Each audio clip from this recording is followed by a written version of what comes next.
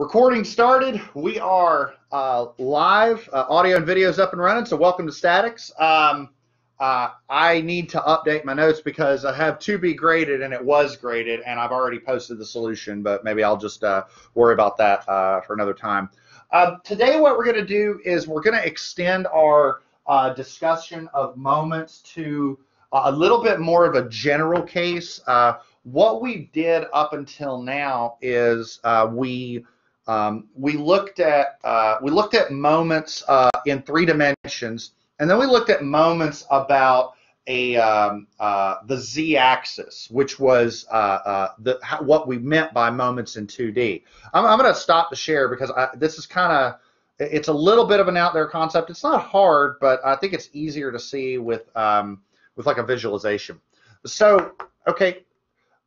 What we have defined initially, the definition of a moment, R cross F, yields a vector. Okay, so when I do R cross F, I get a vector for a moment. You know, some amount times I plus some amount times j plus some amount times k.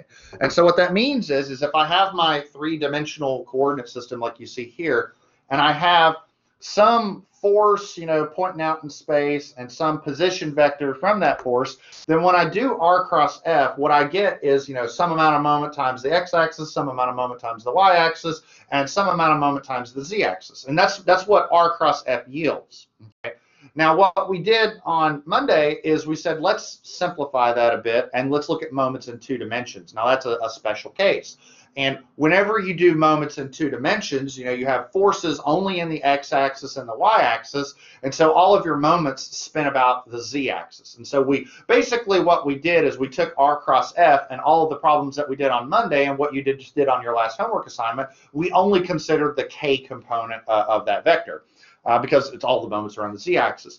Now what I want to do is I want to generalize that a bit. So here's the idea. So let's say, you know, this pen represents a force out in space, okay?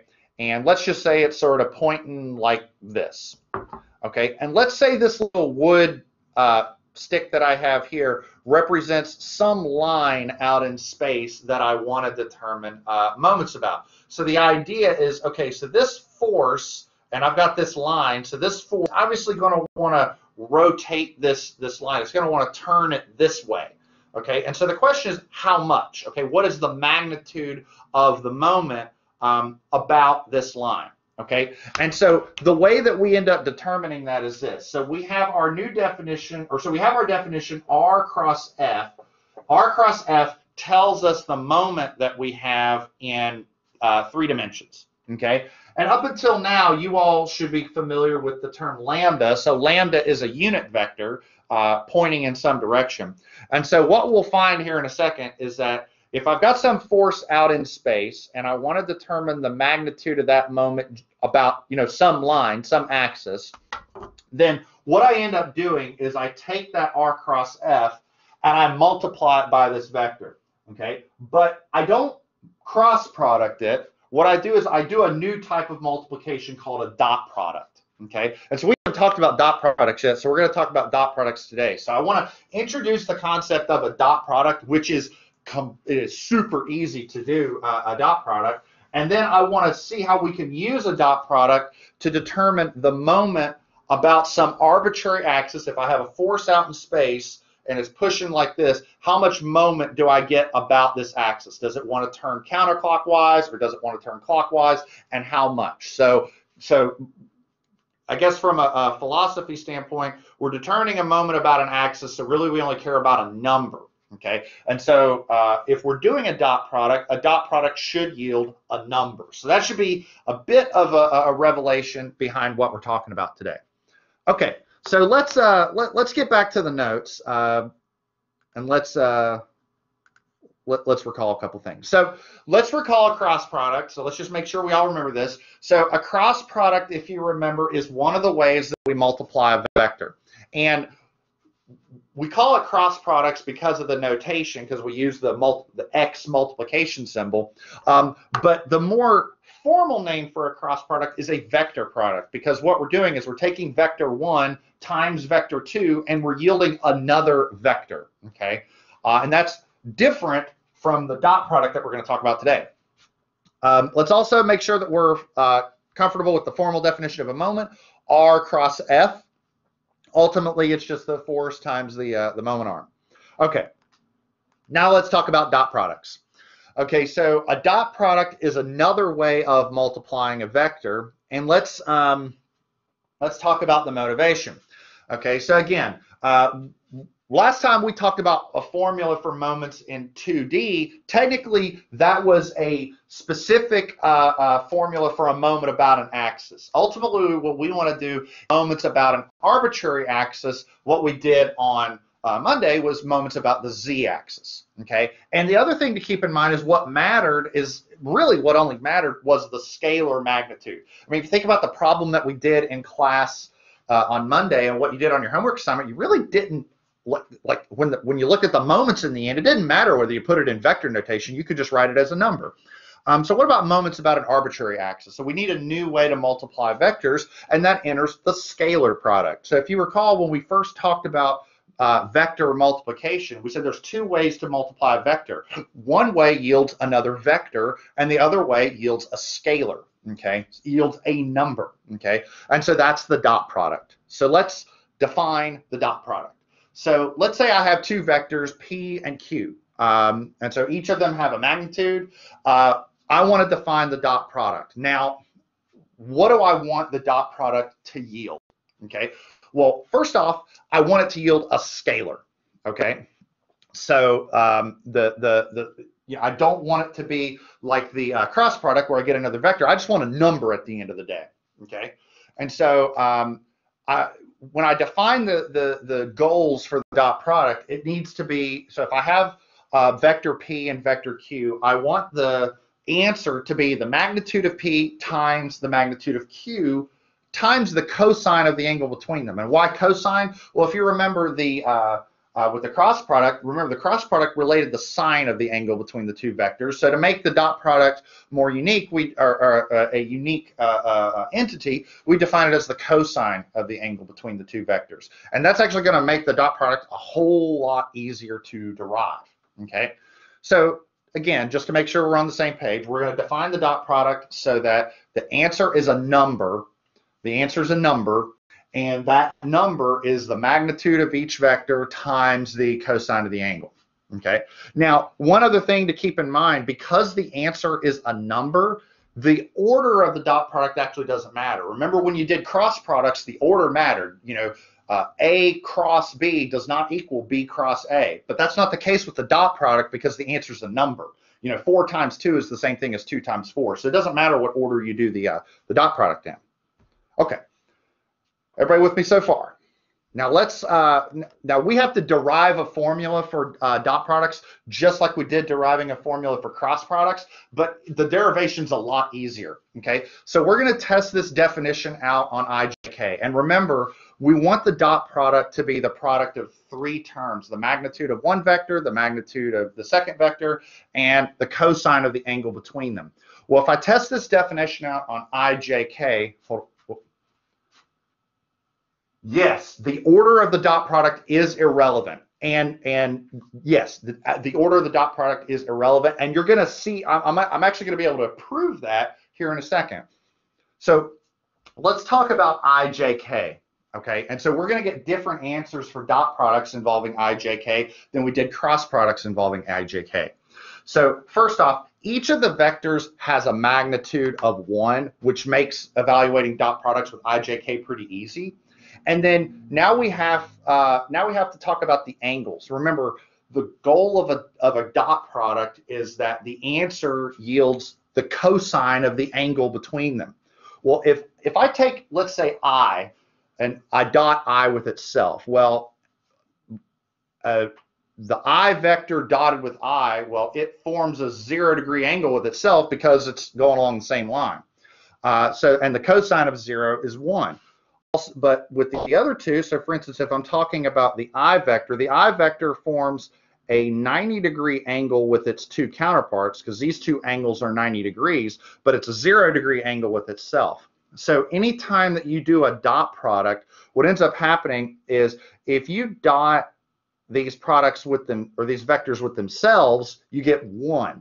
But if you ever dot them with one of their counterparts, it's 0. And again, because the answer is a scalar, the dot product is commutative. It doesn't matter what order you do the dot product, then you get the same answer. So the way that we derive this is really easy. We do the same thing that we did before, and I know you probably saw this before. You're like, oh God, this is going to be horrible. Trust me, this is easy. Whenever you do a dot product, you do sort of the same thing that you did before, and you end up with this like 9 term system. But all you do is you look at it and you say everything that has I dotted with itself, like this one right here has 1 dotted with itself, so that's a 1. And any time where it's dotted with something else, like this right here is ij, that's a 0. And so all you do is collect all the terms that are multiplied by 0, and anything multiplied by 0 is 0, and this is what you get. Now, I want to show you what this is like in practice, because this is really easy. I mean, really easy. Okay, so look here on the board. So I have 2 vectors. I just made these up. Okay, so vector 1 is 2i plus 3j minus 4k. Vector 2 is I minus 5k. So maybe we ought to rewrite those just so we've got terms with all of them. We don't really have to do anything with this one. But just so that everybody knows where the numbers are coming from, so this is 1i plus 0j minus 5k. So you can see I just put the coefficients in front of them. So I've got this vector here and this vector here. If you want to determine the dot product of these 2 vectors, again, super easy. All you do is take the coefficients for each of these vectors or each of these components, multiply them, and add. So 2 times 1 plus 3 times 0 plus -4, -5. That's it. So 2 times 1 is 2, plus 3 times 0 is 0, plus 4 times 5 is minus 20. The dot product is minus 18. That's it. That's the dot product. It's oh yeah, you're right. Yeah, sorry. It's positive 20. Yeah, 22. I didn't even have my answer written out. I just sort of did it out. Yeah, you're right. Sorry about that. But yeah, the dot product, again, that's it. Super easy. So super easy. Any questions on that? Like, I don't even have a homework problem on the dot product because it's so easy.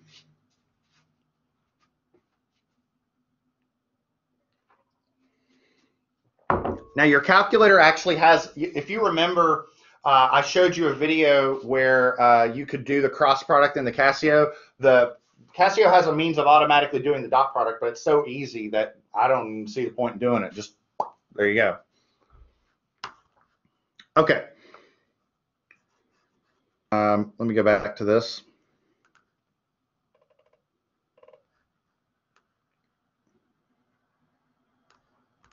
Okay. So this right here, this formula here on the bottom is how to do the dot product. So if you look at this formula, you can see it really doesn't matter whether you did P dot Q or Q dot P. This is what, in response to Mr. Davis's question, you'll get the same answer. Now the dot product, that's good, great, grand, and wonderful. Who cares? Like, why do we compute a dot product? Why did we even derive it? Well, if you look at the applications, and I mean, there's arguably more than this, but these are the 3 important applications that I think are relevant to you as sort of like physicists slash those interested in engineering mechanics. So there's 3 important applications. One of them is just based from the definition, computing the angle between the 2 vectors. So I've got these 2 vectors here, and if I wanted to determine the angle between them, well, I've got the dot product. I could determine the magnitude of vector 1 and the magnitude of vector 2, and then just solve for the angle theta, and that would tell me the angle between the 2 vectors. So that's one important application. Another important application, which is kind of neat, is to determine what's called the volume of a parallelepiped. And a parallelepiped is just sort of like a prism that's defined. It's sort of the volumetric region that's defined by 3 vectors.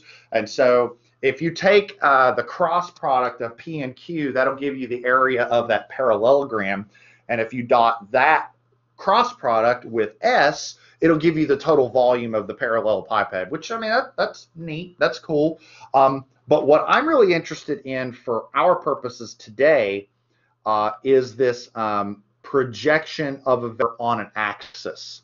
Okay, that's sort of what I'm interested in talking about today, and that relates to the problem that I was talking about earlier. That it's like if you have an axis out in space and you want to determine the moment generated by that force on that axis, then this is really, really important. So let's talk about this. So let's say that I have some vector P that's like out in space, and I want to determine the projection of that vector onto some line OL. So I've got, you know, this vector here, and I want to determine, you know, the idea, when I say projection, the idea is like if I was standing perpendicular to this OL line, how long would this be right here? I'm talking about from O to A. So you can sort of think of like that's the vector that I'm interested in, this OA.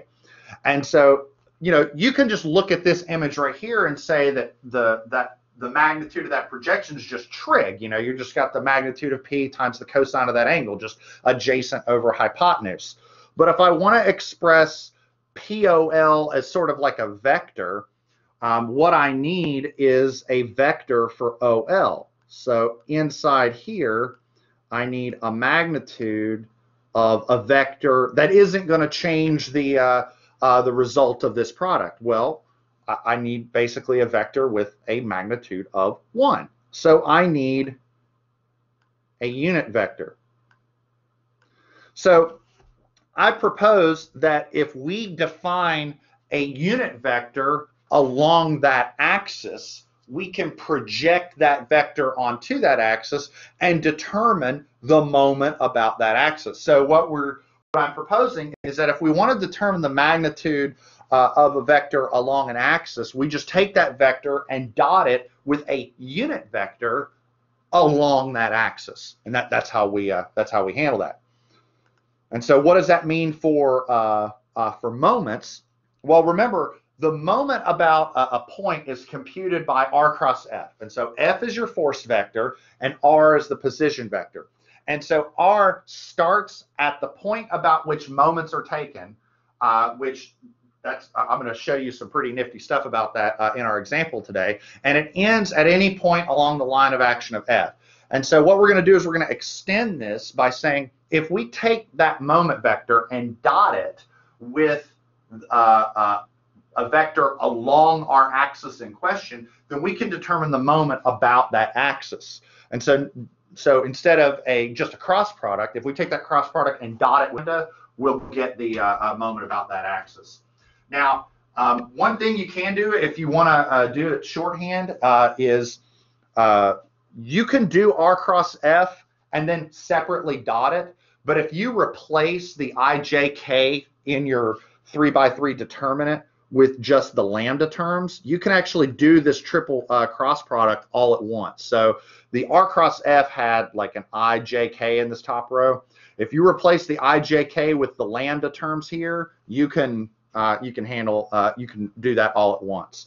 Now, lambda starts anywhere on the axis about which moments are computed, and it points anywhere to that line of action. So what I mean by that is here's the line of action. We're trying to determine moments about this line, and the force is here. So here's the line of action of that force. It goes, you know, in and out this way. Lambda needs to point from this line, from this axis, to the line of action. And as long as it does that, you'll get the same answer every time. And we'll sort of have some examples of that actually in our example. Let's get to our example. That's pretty critical.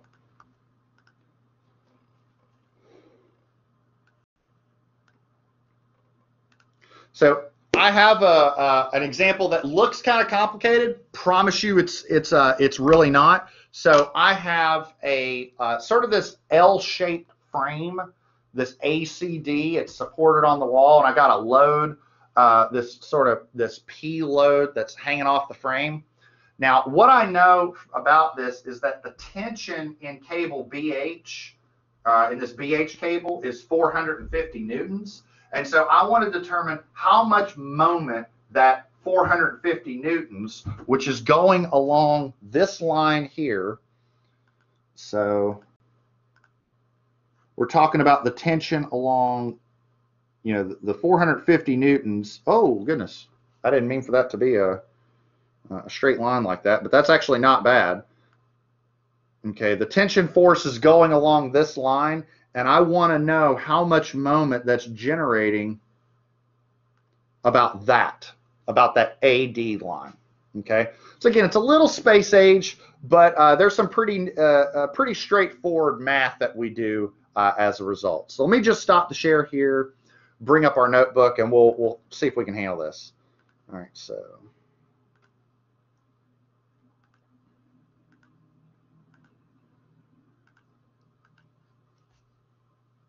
Okay, so again, let's take this one step at a time. All right, now, whenever we're dealing with these 3D problems, I have found that the easiest way to handle it and to ensure that you don't have any errors is to write out the coordinates of your points. Okay, and so let's do point coordinates right now.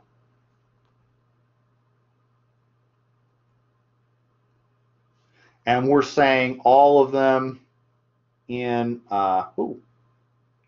meters, because the drawing, everything's in meters. So I'm going to dispense with the writing of the units.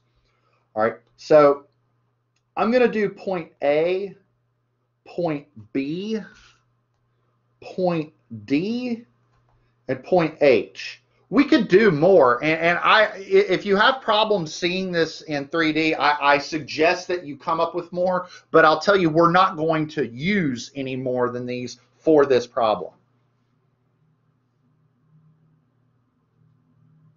So let's start off with point A. Somebody give me the coordinates of point A. And we've got our X, Y, and Z axis labeled, so you should just follow each of these. But somebody help me out. Somebody tell me the coordinates of A.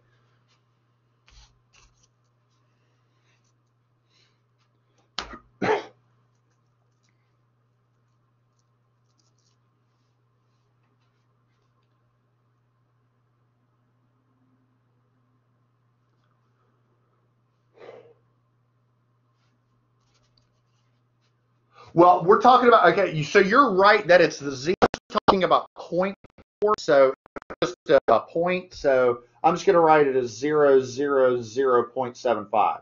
So I'm not writing it as a vector, just as a point. But you're both right. You're both right, because the vector is going to come here in a second. All right. How about point B? Somebody else.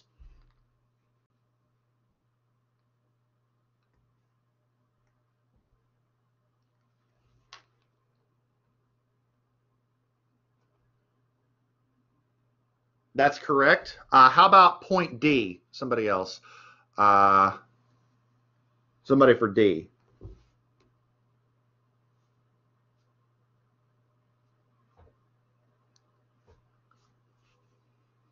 That's correct. Yes, 100. And then H.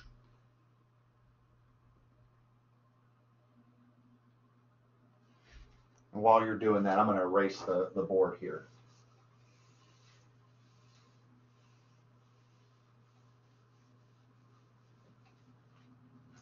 And we got an H for me. That's correct, yes. 0.875, 0.75, 0. That's absolutely correct. Okay.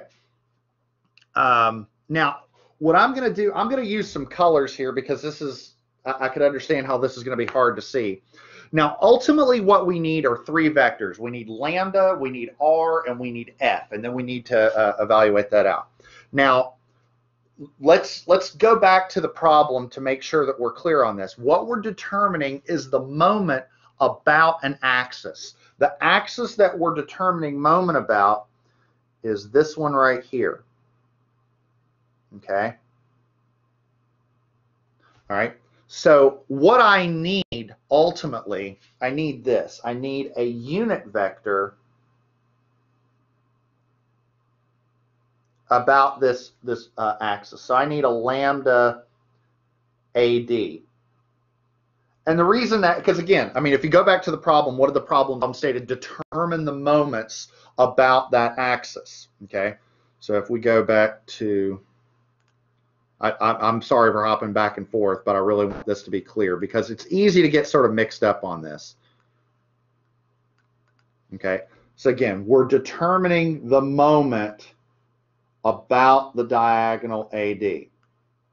Okay. So I need the vector AD. Okay.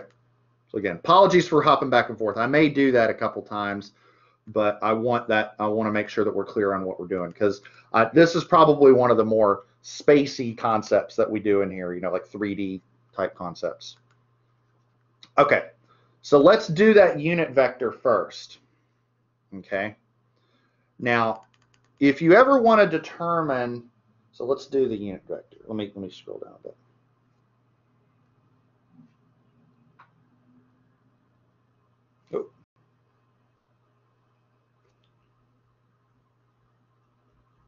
Unit vector, and we'll say along axis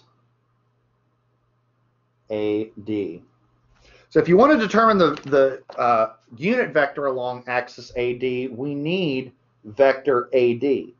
And the easiest way to determine the vector from A to D is to just take the coordinates of point D, which is 1, 0, 0, and then subtract those from the coordinates from A.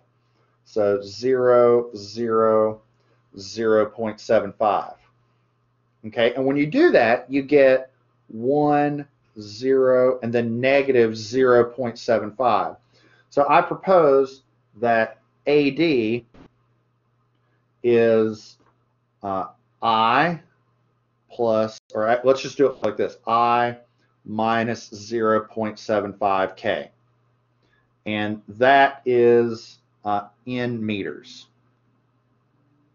Now, if you don't prefer doing it that way, you can just look at the drawing, and the drawing, you know, if I go from A to D, what I do, I go positive, I mean, think, you know, if you look here at the drawing, I'm going positive 1 along the x-axis. I'm not changing at all along the y because it's along that same plane, but I'm going backwards in the z-axis. So you could do it that way, or you could just do the coordinates. Either one works. It doesn't matter. All right. Now I need the magnitude of AD. It is the square root of 1 meter squared plus negative 0.75 meters squared, which is, help me out, what is that?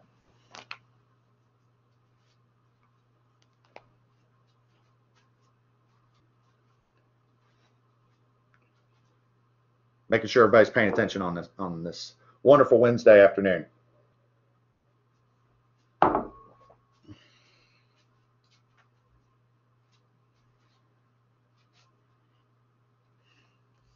$1.25 meters. So therefore, lambda AD is 1 meter over 1.25 meters times I minus 0.75 meters over 1.25 meters times K. And so lambda AD is what? Somebody help me out with that. So lambda AD equals.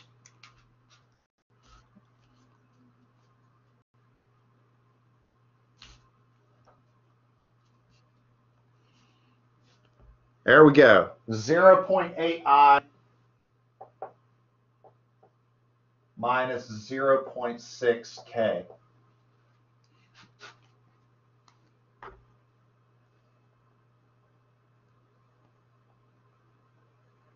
And so yeah, so that's kind of an important quantity. So I'll sort of box that so that I know it. Oh, I didn't mean to do that. So that I have that written down. In fact, I put here on that here on the board. Which, by the way, this doesn't really matter, but if you want a little factoid, if you want to determine the magnitude of a vector, you can take the square root of that vector dotted with itself. So see, that works, right? Because how do you determine the magnitude? You take each term, and square it. Well, that's that. That doesn't really matter. It's just, you know, kind of a little factoid. Okay. Now, we have our, so remember, to do the moment about an axis, we need three quantities. We need a vector describing that axis, which we have. That's what this is. This is the axis, the 0.8 I minus 0.6k. Okay. The next thing that we need is a force vector. Well, we need a position vector and a force vector. I'm going to do the force vector next. Okay. Now the force in question for this problem is the force in cable BH. So what I need is this this force here. Okay. So we'll call this tension BH. Okay, so that's the one I need next. I need the force vector describing that that force. Okay, now this is something we've done before, so it's nothing new. Here, let me. Oh, I forgot to turn my marker back. There we go. This is nothing that we haven't done before. So let's write this out. So force vector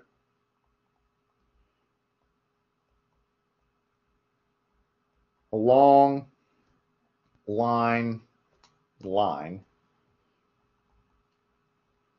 BH, because that's the line along which the oh goodness gracious, that's the line along which that force is acting.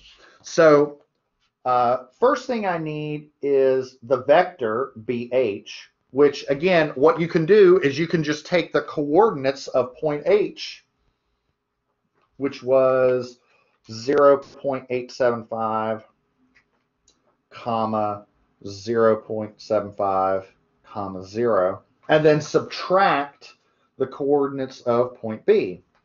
So 0.5, comma 0, comma 0.75. And just subtract those. And so we get minus, or sorry, that's not minus, that's positive. 0. Okay, if I have 875, subtract 1, I got 375. 75. And then this is negative 0.75. So BH is 0.375I plus 0.75J minus 0.75K. And keep in mind, maybe I'll do it like this.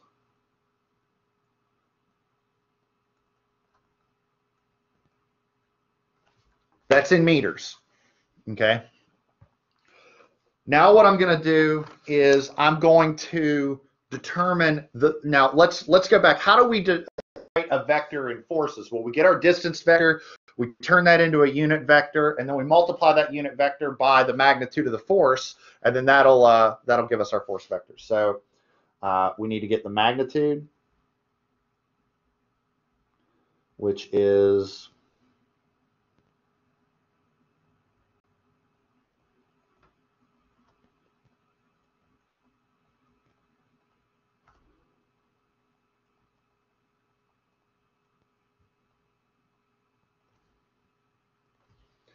that, and that equals, somebody help me out, what is that?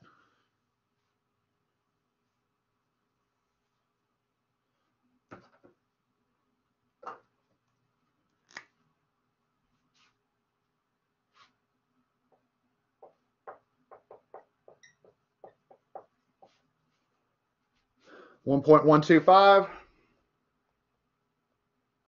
Okay, so I think you all know where this is going. We're going to determine a unit vector.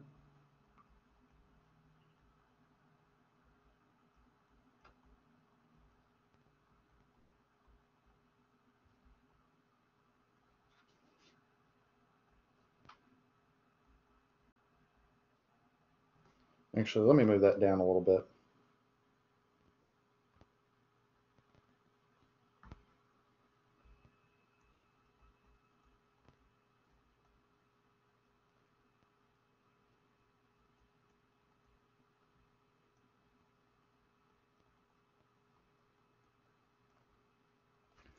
And there we go. All right. So there's that. And then what I'm going to do is write this out. Now, when you chug this out, what you actually get is you get a third of I plus 2/3 of J minus 2/3 of K. Did I get that right? Y'all help me out with that.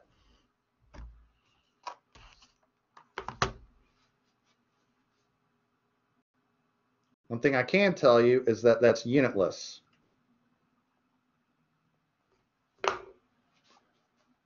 Okay, good deal. All right. Or actually, that's fine. Okay. So now, if I want to determine the tension vector, or that's the force vector for this problem, I'm going to take the actual tensile force times that unit vector. What is the tensile force? Well, if you go back to the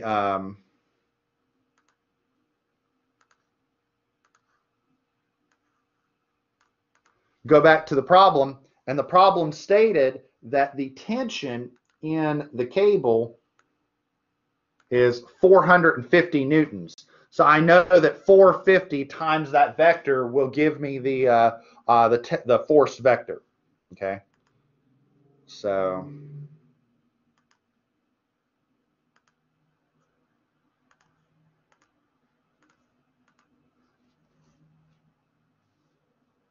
okay, so that's going to be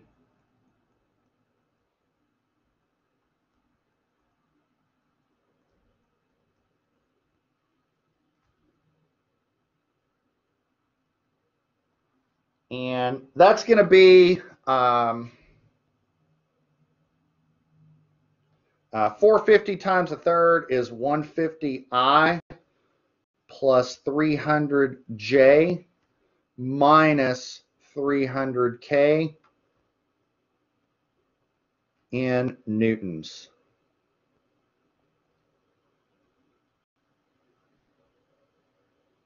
That's an important vector because that's our force vector. So I'm actually going to write that here on the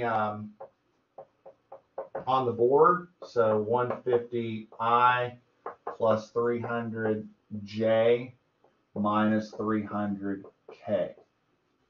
Okay. Now, this part here is wild and it's really cool. Okay. So I want to show you something. It's just crazy how this works. I think it's like one of the neatest things that we do. Position vector.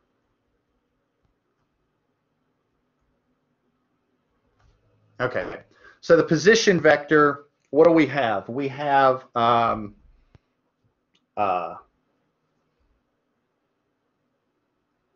where R needs to start and R needs to end. Now, let's start off where R needs to end. Remember, when we're computing moments, we have R cross F, okay? R starts at a point and then it ends at a point. Where does it end? Well, it has to end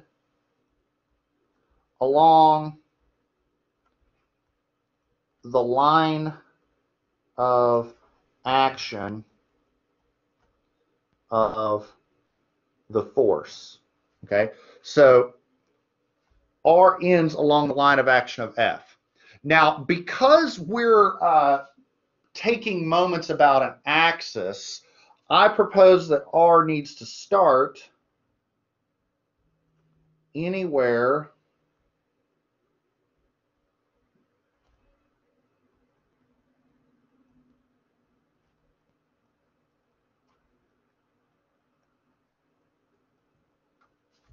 along the axis in question. Okay, and so this is described by lambda AD, and in this problem, this is described by BH. So check this out. I'm going to show one way of computing R, and then I'm going to show you what happens when you change that up and you still get the same answer. So let's try R from, I don't know, let's say from D to H. Okay, because D is along the axis in question and H is on the line of action of F. So this should work. So H, the coordinates of H are 0.875, comma 0.75, comma 0. And then D is 1, 0, 0. So H minus D, so that minus that, that's minus 0.125, comma 0.75, comma 0. So R is negative 0.125I plus 0.75J. That is an option for R. I will show you here in a second how there are 3 other options that will all give you the same answer. So let's try that one. R, H, D is negative 0.125I plus 0.75J. And that's in meters. Okay. So if we do our moment,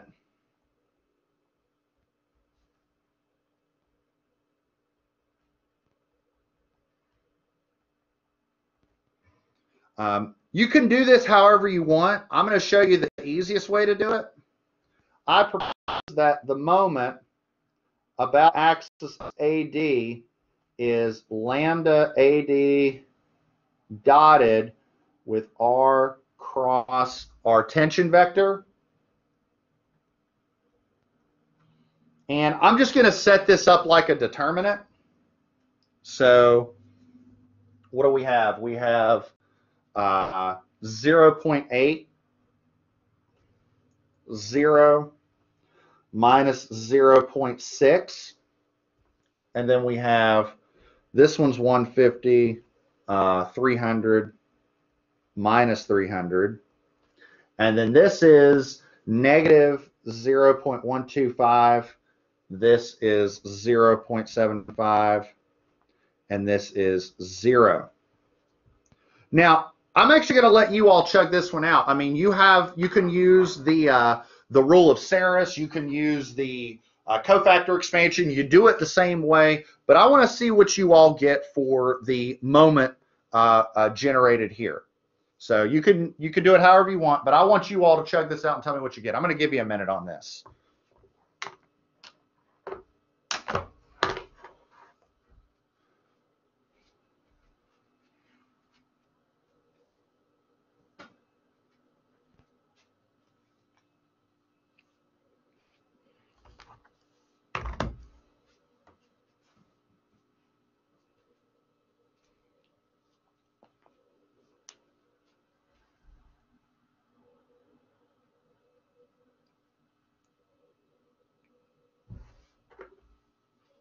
Remember, you can do that like this. You could say 0.8 times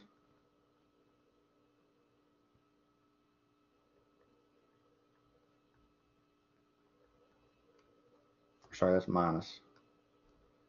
You can do the cofactor expansion.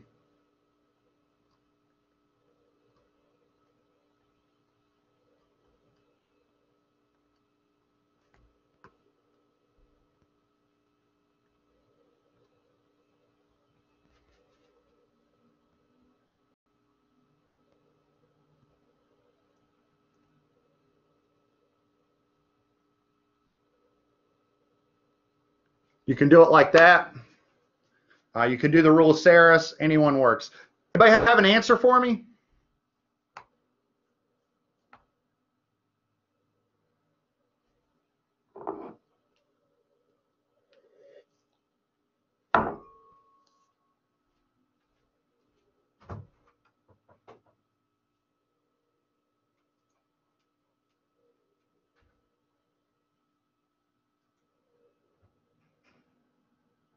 All right, so Ms. Chapman's getting, I guess, ultimately that would be negative 90.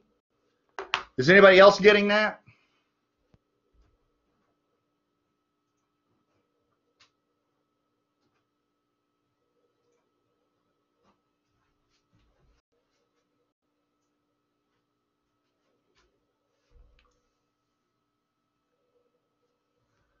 Is anybody else having any issues, any questions?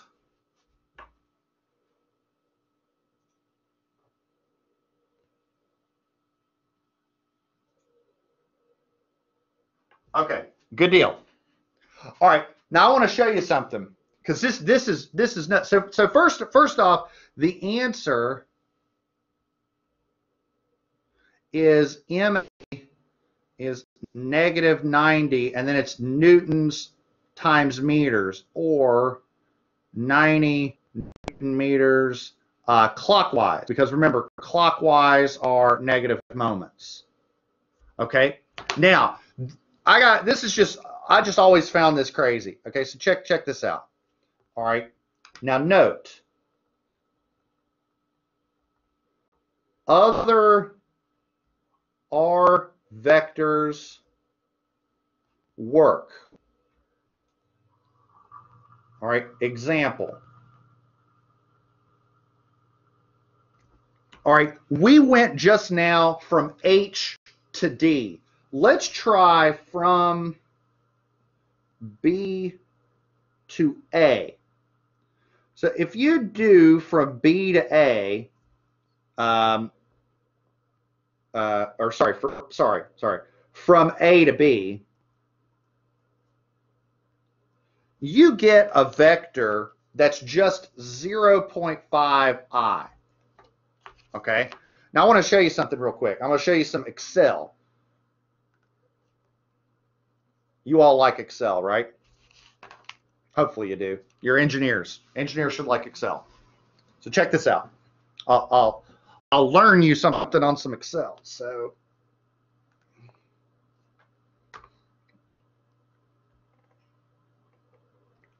all right, so setting up that vector, or that determinant we just did, this is the one we just did, we had 0.8, 0, and then minus 0.6, and then we had 150, 300, minus 300, and then we had, what did we do? We had minus 0.125, 0.75, and 0.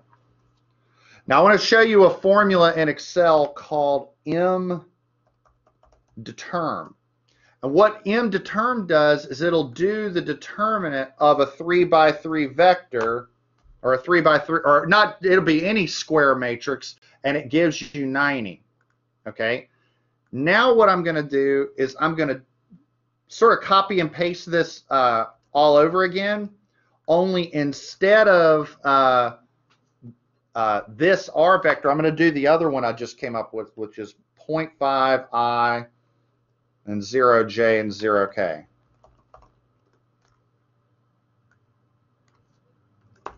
Boom. Same answer. In fact, there are other options that you can do. You can go from, Let's do another. Let's go from H to A. And if you go from H to A, you get 0.875 here, you get 0.75 here, and you get minus 0.75. But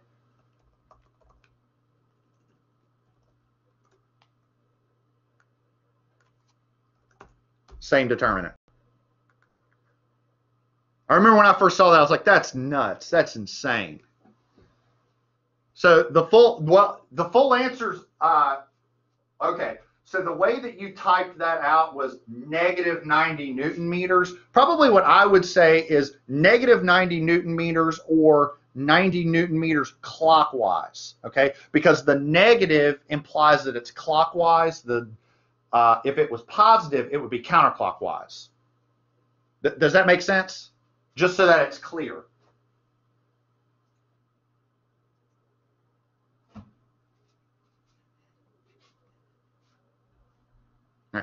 Any other questions? Again, I just thought that was amazing when I first learned that when I was in. I was like, wow, that's crazy. That any iteration of going from A to D to B or H, any one of those options will give you the same moment. I just think that's nuts. Okay, everybody. It's 1:51, and I know some of you got to get to class. You got a homework practicing this. And then Friday, I think we're going to look at forced couple systems. But that's all I have for today. I will see you all on Friday. You all have a wonderful rest of your week.